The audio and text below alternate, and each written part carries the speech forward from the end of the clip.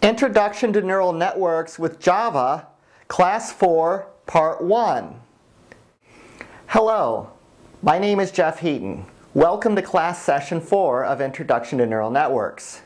In this class session, we're going to learn about feed-forward neural networks and backpropagation.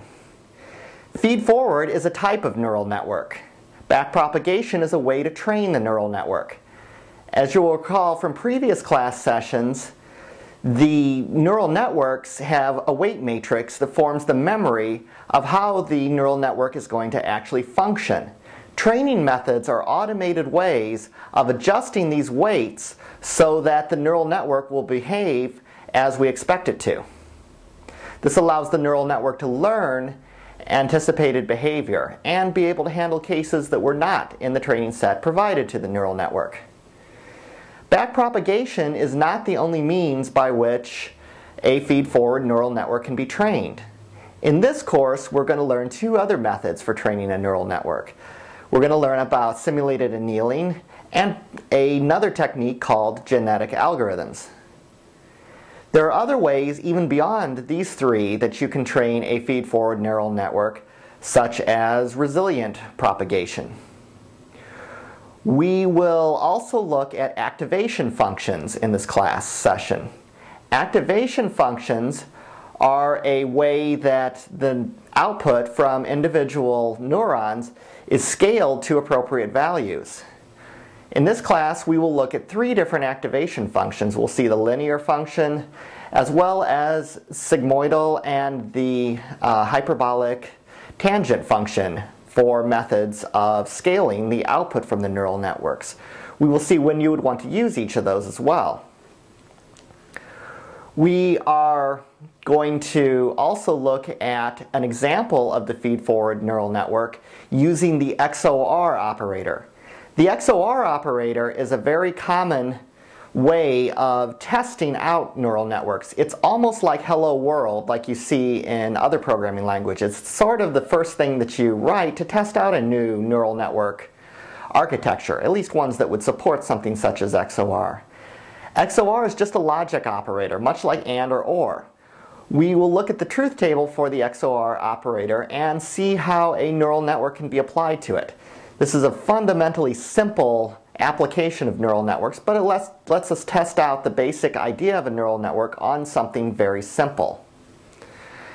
We will also see how the layers of the neural network, particularly the hidden layers. So we've already talked about the input layer and the output layer in previous class sessions.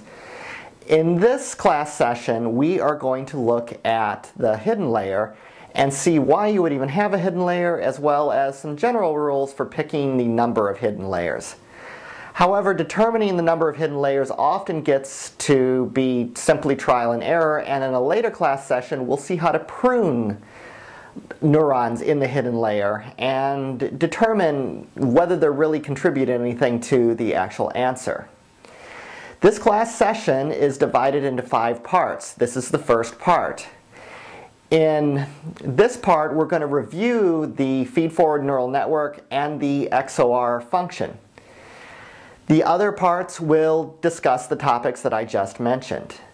We will begin by looking at the Xor operator and the feed-forward neural network. Here you see a typical feed-forward neural network. This neural network has a total of 3 layers. It has one input layer and one output layer. It could have more than one hidden layer, or it could have 0 hidden layers. If there were 0 hidden layers, the input neurons would simply connect directly to the output neuron. If there was another hidden layer, it would simply occur in between the existing hidden layer and the output layer. This is a feed-forward network. Notice the arrows from the neurons only flow forward. No neuron is connected to itself or to a previous layer. This network consists of 2 input neurons, 1 output neuron, and 3 hidden neurons. The number of neurons in each layer can change varying on the problem that the neural network is being constructed to fix. This is a feed-forward neural network. The XOR operator is shown here. This is the truth table for it. We've seen the XOR operator earlier in this book. The XOR operator is usually used as sort of a hello world application for neural networks. The neural network will be trained with 2 input neurons and 1 output neuron. Then a number of hidden neurons will be introduced in between to assist it in learning the XOR. The output from the neural network should match this. That is, if you're providing 2 zeros for the input neurons, you should also get a 0 from the output neuron. Now let's look at an example of the XOR operator being trained for a neural network. First, we need to create a neural network. Here we're using the feedforward network class. This is a class provided by the book. We will look into this class later in this class session and see how it's actually implemented. But for now, we're simply adding 3 layers. The feedforward layer 2 is the input layer, which has 2 inputs. We're adding 3 neurons in the hidden layer and 1 output. The call to reset randomizes the weight matrix to random values. This program continues by setting up a backpropagation trainer. You can see the 0.7, that's the learning rate. That specifies how fast the weight matrix values are modified. Too slow, and it'll take forever to train your neural network. Too fast, and you may overwhelm the neural network and not learn anything. 0.9 is also a percentage. It is the momentum. The momentum specifies how much of the previous training is applied to this training. This can help the backpropagation network not get stuck on something called a local minima. We will see more about local minima later. This continues by looping over iterations, displaying the epoch number. We stop at 5,000 epochs or when the training has produced an error rate that is below 0.001. The training continues until the neural network is trained.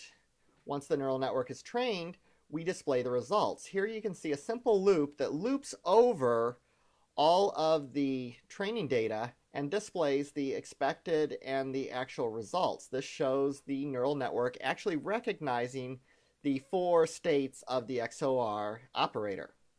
This is a simple console application that we just implemented. Let's see the output that it actually produces. When you run the program, it's going to begin producing epochs. For each epoch, you're going to see the current error rate of the neural network.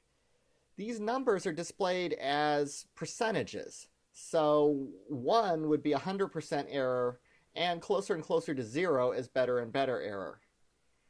We see that the first 2 epochs continue and the error rate's at about 75%, which is pretty bad.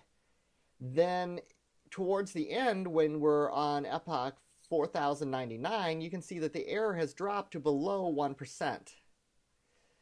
At this point, the network has been trained fairly well, and the training phase of the program completes.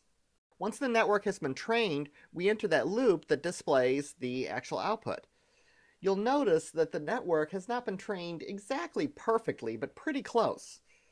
Look at the 0,0 output. You'll see that the neural network has produced 0.008. It's pretty close. That number is nearly 0.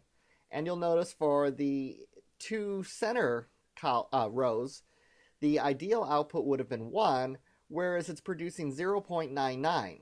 Further iterations would have produced results that are even closer, but this shows that the neural network has been trained in an automated way to produce the results expected from the XOR output.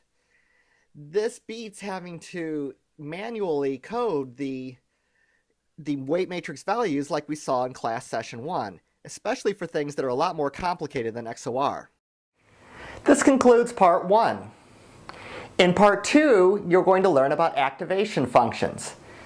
Activation functions scale the output of neuron layers to the desired value range. We hope you will continue with part 2. Thank you. This course is based on our Introduction to Neural Network Programming books for Java and also Introduction to Neural Networks for C#. Available in both paperback and ebook format.